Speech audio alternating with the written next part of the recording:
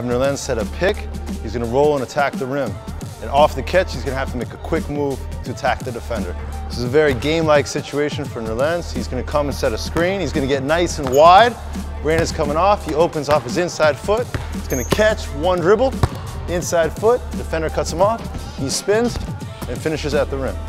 As a big, you need to master the art of setting a wide screen, rolling to the rim, or popping to an open spot to create space for your guard and a scoring opportunity for yourself.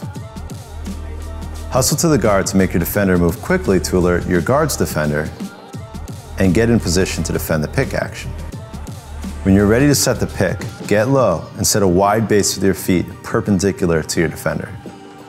Make sure that your arms are not outside of the frame of your body and that your feet and arms do not move. You do not want to be called for an offensive foul as your guard comes off your pick.